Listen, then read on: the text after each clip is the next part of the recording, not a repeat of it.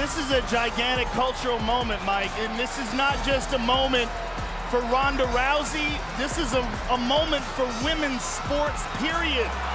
White trunks for Carmouche, black trunks for Rousey, looking to close the distance early.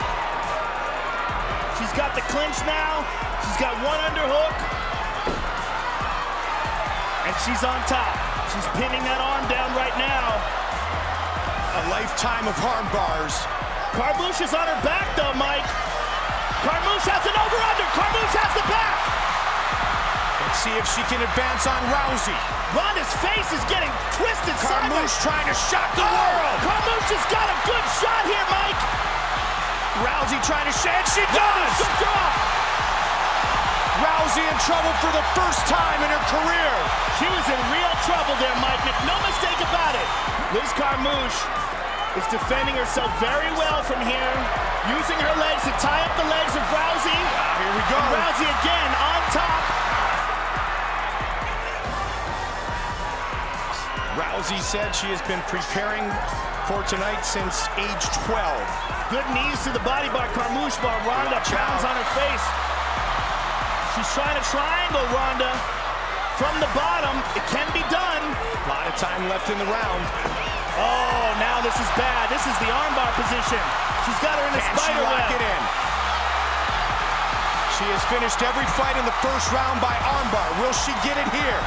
Look how beautifully Ronda rolls with it. She's been in this position so many times before. Plenty of time to go. Liz is doing a real good job of defending. She's defending the right way. Listen to this crowd. What she's done is got her arms in like a rear naked choke position to defend. But Ronda's an expert at prying those arms apart.